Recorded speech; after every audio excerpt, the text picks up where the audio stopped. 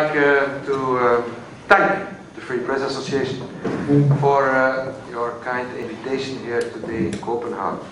I think that for Frank van Ecke and myself it's a great honor and pleasure also to speak here at this free speech meeting in Denmark.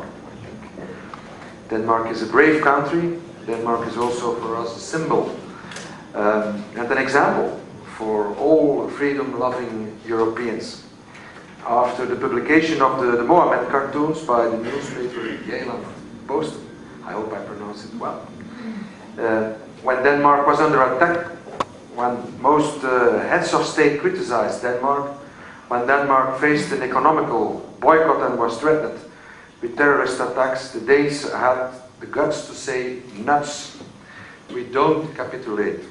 Democracy and freedom of speech are not for sale, and these values are far too important to be sacrificed to please the Islamic fundamentalists. From that moment, Denmark is, for the whole world, I think, a symbol of free speech, a symbol of resistance also against an ideology with theocratic ambitions, a symbol of our fight against the Islamization also of Europe. And dear friends, indeed, Islam does not tolerate any freedom of speech. For Islam, making individual choices is absolutely forbidden. In Islamic culture, there is no such thing as freedom of choice. It is regarded as anti-Islamic.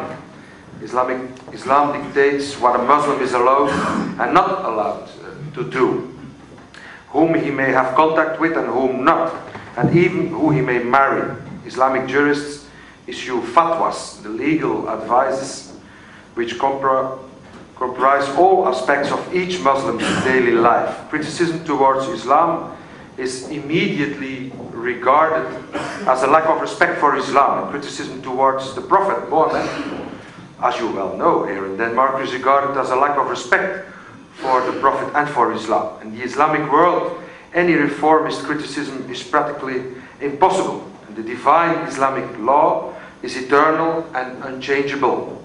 Renovation, bid'ah in Arabic, is unthinkable. And when a Muslim dares to turn his back on his religion, this will be regarded as the ultimate reason for which there is only one appropriate punishment, the death penalty. As a result, Islam is a fundamental negation of humanism and enlightenment, hallmarks of our Western civilization. And dear friends, nevertheless, there are also the so-called Islamic human rights treaties. And the most important one is the Cairo Declaration on Human Rights in Islam, which dates back to August 1990. This declaration has been signed by the foreign ministers of the member states of the OEC, the Organization of Islamic Countries. And this international organization, grouping all Islamic countries, has been founded in 1973. But don't buy that nonsense. When you have a closer look at the content of this Cairo Declaration, you will notice that it has nothing to do with human rights as we see them. Article 1 of the Cairo Declaration poses, quote, all human beings form one family whose members are united by submission to God and descend from Adam, unquote. And the declaration provides freedom of religion. But this freedom is nothing more than a one-way traffic. Only Muslims will be entitled to this freedom. And Article 10 poses, quote, Islam is the religion of unspoiled nature. It is prohibited to exert any form of compulsion on man or to exploit his poverty or ignorance in order to convert him to another religion or to atheism, unquote. Article 22 of the Cairo Declaration of the treaty deals with freedom of speech. And the article poses, quote, everyone shall have the right to express his opinion freely in such manner as would not be contrary to the principles of the Sharia. Everyone shall have the right to advocate what is right and propagate what is good and to warn against what is wrong and evil according to the norms of Islamic Sharia, unquote. But for the sake of completeness, Article 24, quote, all the rights and freedoms stipulated in this declaration are subject to the Islamic Sharia, unquote. So, Islamic Cairo Human Rights Declaration is crystal clear. The Sharia prevails and all human rights are subordinated to it. And in August 2007, on a congress, the well-known German Islam Professor Christine Schirmacher advanced, and I quote, since the origin of Islam in the 7th century, not even one Islamic state has granted its inhabitants freedom, equal rights, nor freedom of religion, unquote. Even Turkey, which however is presented as a secular state, follows this Islamic interpretation of Western freedoms. Also in Turkey, so-called the bridge between East and West, freedom of speech is subordinate to Islam. As Danes, you know better than I how Turkey has crossed the appointment of your Prime Minister Rasmussen, as Secretary General of the NATO recently, because he has only defended the 2005 Mohammed cartoons of Kurt Westergaard in the name of freedom of speech. But dear friends, enough now about Islam. Let's get back to the so-called Free West and to the capital of Europe, Brussels. While in Brussels, European capital, anyone can and may demonstrate. Every year, no less than about 600 demonstrations take place in Brussels, applied for or not. And the right to demonstrate in the streets of Brussels also holds for extremist Muslims, illegal aliens, and even for followers of all kinds of terrorist organizations. From demonstrations of this kind, the police mostly keeps distance, because they do not intend to provoke, even when the demonstrators call for hatred, violence, or cause devastation along the track of the manifestation. On 11 September 2007, the organization Stop Islamization of Europe, SEAL, and the Vlaams Belang, the political party my colleague and I represent, intended to hold a commemoration of the victims of the attacks of 9/11/2001 in the United States of America. And although the applications for such manifestation are never rejected in Brussels, the major socialist, Freddy Tielemans, refused to give us permission for such a commemoration. And he substantiated the refusal by referring to the Ramadan, I quote, to the Ramadan, the hateful and provocative character of the manifestation, and the nearness of sensitive neighborhoods, which would increase the chances for riots, unquote. What is possible for illegal aliens, foreigners who are breaking the Belgian residence law, for Islamic fundamentalists and supporters of all kinds of terrorist organizations, turned out to be impossible for people who represent a democratic party, who represents at this moment about 24% of the Flemish voters in a democratic country. CO and Vlaams Belang were not allowed to hold commemoration for the victims of 9/11 in Brussels. And a few hundred demonstrators negated the ban of the mayor of Brussels and held peaceful and serene vigil.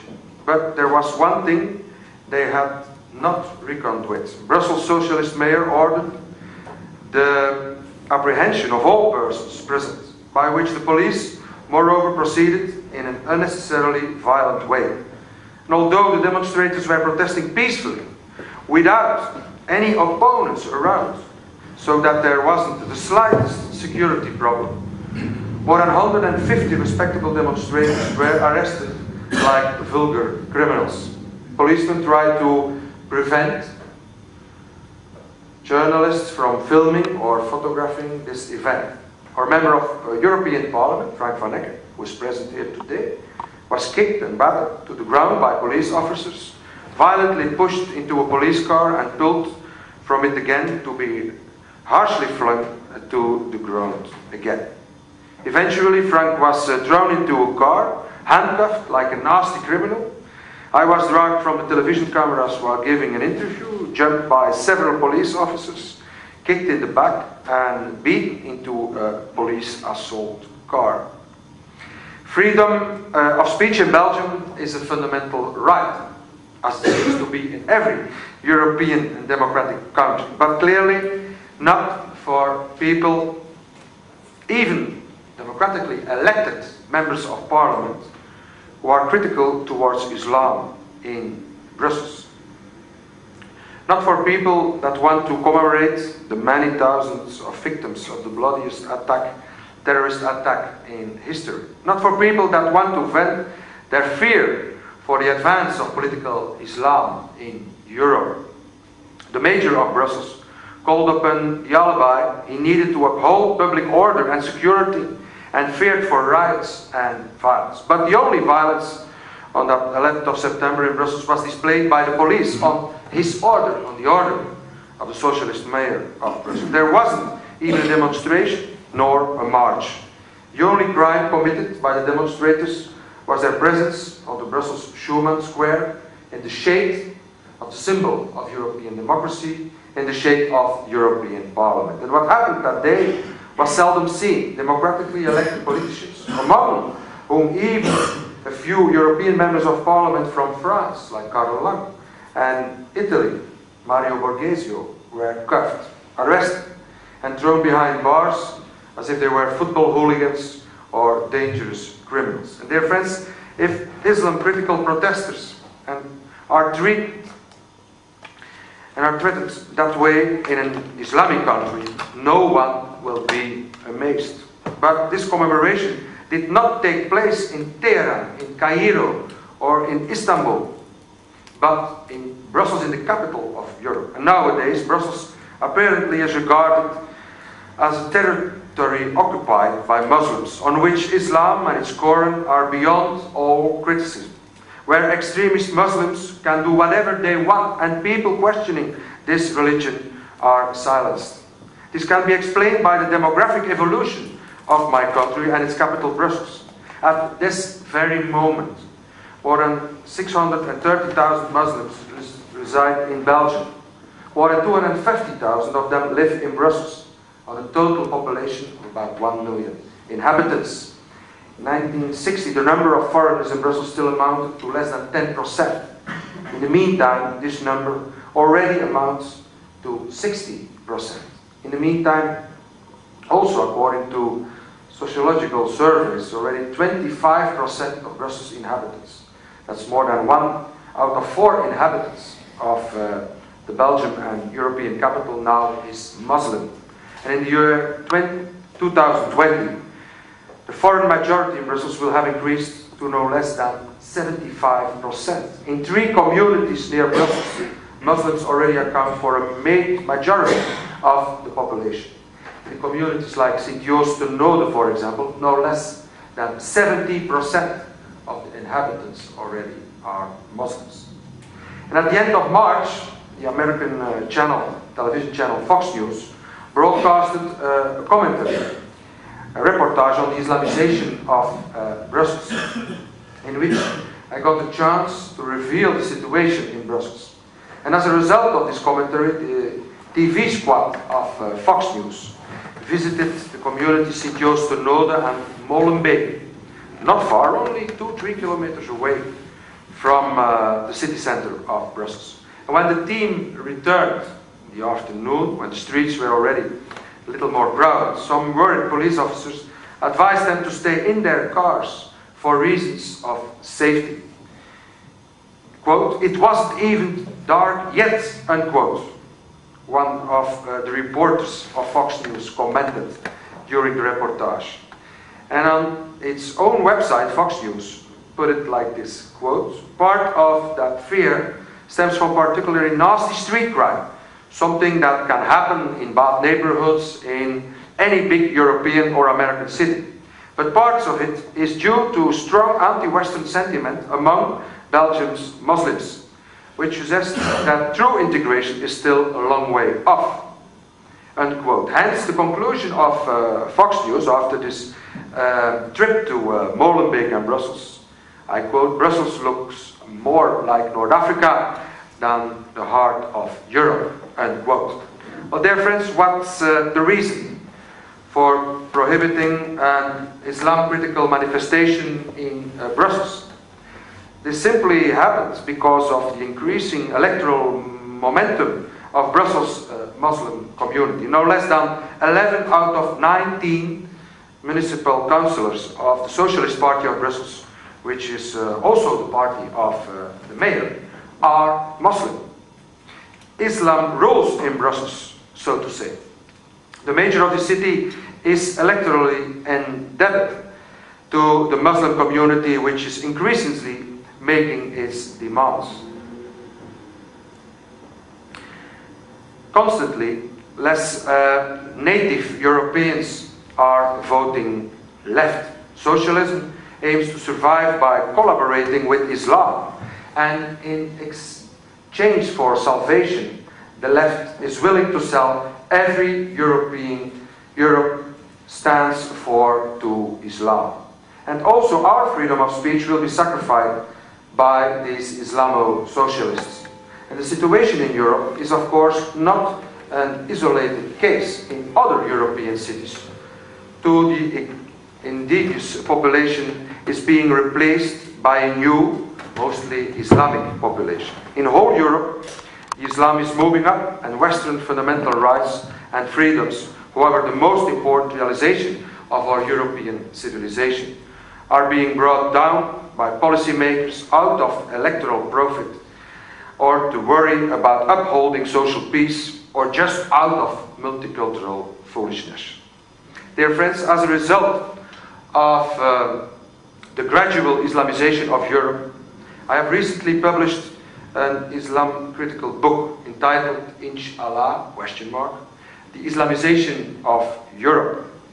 And the Flemish and the Dutch press made a big fuss about it. Despite the fact that the book is in great demand, I haven't found any big publisher willing to distribute it. Moreover, the book has been boycotted by the foremost bookshops in Flanders, which simply refuse to sell the book. And because of my most recent release, journalists and commentators have poured out a stream of abuse upon me.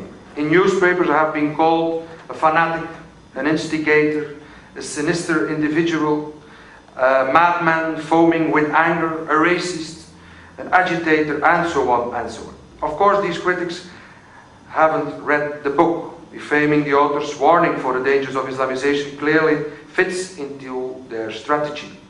Accuse a politician or an author of racism and xenophobia, and the whole debate is closed.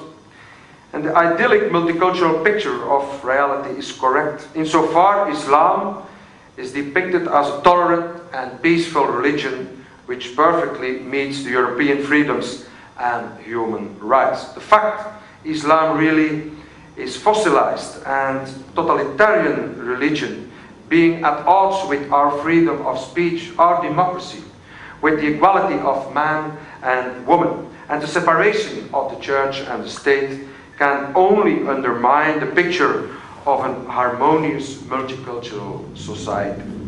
Dear friends, once there was a time the progressive intellectuals turned round on rooted dogmas, clericalism, and religious fanatism. For political correctness' sake, and out of fear for being obliged to admit the collapse of the multicultural model, they'd rather defend Islamic theocracy.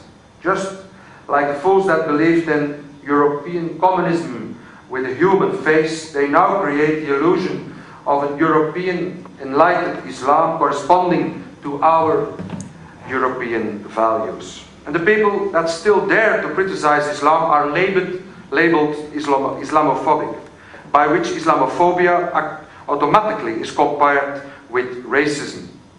In an interview for the magazine The Jewish Weekly at the end of 2005, I answered the question whether Jews residing in Flanders, and morely in Antwerp, my hometown, where we have a very large Jewish community, should vote for a so-called xenophobic party. I told them, and I quote, "Xenophobia is not the right word. If you want to by any means attribute a certain phobia to me, let it be Islamophobia. Yes, I am afraid of Islam, unquote. And this quote gained the Vlaams Belang, political party I represent, only criminal prosecution. My Islamophobia statement would be racist. Some political parties abused the quote and took to a procedure at the Council of State for depriving our party of its state funds. And I do not feel intimidated. In my book I clearly state, and I quote, if a critical attitude towards Islam is regarded as Islamophobia, then Islamophobia is a duty for every European, unquote. Dear friends, our freedom of speech is not only threatened by the authorities, our freedom of speech is also threatened by the intimidation and the outrage of adversaries that get an open field from the authorities. The struggle against a party like Vlaams Belang and its alleged racism includes all means, even intimidation and violence. And at the end of last year, a video clip of a Flemish rap group called the Cicatrice, of which all members are of foreign descent. All members of this group are Muslims, appeared on YouTube and also in the Belgian press. And the lyrics clearly called for my assassination. And I quote from the text: "Bloody racist with your big mouth, you will die after a deadly shot. You will pay with your life for your statements. Well known you will certainly become with a bullet in your head, and you won't be able to do anything about it. It's time for riots. It's time for revolution." Death to Filip Dewinter, and that's the word of Cicatrice. I have prepared myself and I will not wait. It won't take long till we get you. Shots in the dark, a knife in your back. Haven't you learned anything from Theo van Gogh and Pim Fortuyn? Unquote. After the song appeared on the internet and in the Belgian press, I filed a complaint against these rappers because of death threats and the incitement of violence. But the complaint was classified. And the newspapers even wrote, Filip Dewinter, and I quote, "Filip Dewinter magnifies the whole situation. Hip-hop is no menacing speech, but a form of expression for uttering frustrations," unquote. To silence opponents of multicultural society and Islamic critical people, all means are allowed, also violence and threats included. Dear friends, all the violence committed against a party like Vlaams Belang seems nothing compared to what happened in Germany last year. In September 2008, the German political party Pro-Köln and European organization Cities Against Islamization organized the Stop Islamization Congress in Köln. The Congress was prevented by the ultra-left, so-called anti-fascist demonstrators' street violence, including riots and vandalism and molesting participants of the Congress. And these extremely violent left-wing fanatics did not know where to draw the line. The boat on which a press conference took place, with the presence of maybe 30-40 journalists, was attacked and severely damaged. Participants of the Congress were harassed with, caused a lot of injured. Our coaches were attacked and damaged. Countless objects were destroyed or put on fire. 400 participants, among whom the German member of parliament Henry Nietzsche, a former member of the CDU, the Christian Democrat Party in Germany. Several Austrian members of parliament of the FPÖ, the members of European Parliament Philip Klaes, Andreas Mölzer, Mario Borghesio, and myself were taken hostage at the airport of Köln by the left-wing extremists. Eventually, the police proclaimed a state of emergency because of the extreme violence committed by those left-wing protesters. And prior to the pro-Köln gathering, Fritz Sharma, the Christian Democrat Lord Mayor of Köln, has called on the people of his city to show their intolerance, as he called it, of his political adversaries in pro-Köln. a democratically elected opposition party who represents at this moment about 7–8% of the voters in Cologne. After the anti-fascist text that violently prevented the meeting from taking place, the mayor congratulated them, saying that the event has been, and I quote, a victory for the democracy and the democratic forces in his city, unquote.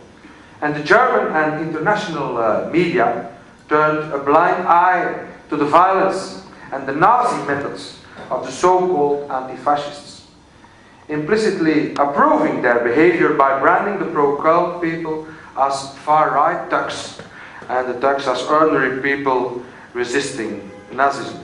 It is clear that defenders of Western freedom, including Jews, are demonized at the moment as Nazis, while Nazi methods are used to eliminate them. And the authorities, meanwhile, do not come to the aid of the victims because they are simply Nazis. On the contrary, sometimes the authorities even praise the aggressors for their vigilance and their intolerance in the fight against so-called Nazism. But dear friends, Islam doesn't tolerate any freedom of opinion. And fortified by its rapid demographic increase in Europe, it will be able to have its undemocratic values and standards sunk into our society. Mass immigration has become the Trojan horse of Islam in Europe. And the left is doing a big effort to flatter the gradually increasing Muslim electorate. It shouldn't be surprising that the main part of the Muslim community is voting left. In a city like Amsterdam, a recent survey showed that about 90% of the Muslim voters are voting left. And however, the Muslim support for the left is utterly unnatural. The Muslims make the best of a bad job. It goes without saying it's all about a strategic alliance. For radical Muslims, the parties on the left are just a means by which they will reach their goal. On the other hand, Muslims are the new socialist voters whom the socialists aim to consolidate their power with. Progressives and Muslims also meet each other in their common resentment towards Israel and the United States of America. Hamas, Hezbollah, and other extremist Islamic organizations represent a new kind of anti-imperialism with which the left also likes to identify itself. And hate against their common enemies has united them both. The dogmas of multiculturalism are imposed by the establishment to all Europeans. And restrictive laws are used in several countries, among which mine, to silence people that criticize Islam. And also Geert Wilders was put on trial in the Netherlands recently because of his film Fitna, would have incited, and I quote, hatred and discrimination against Muslims, unquote.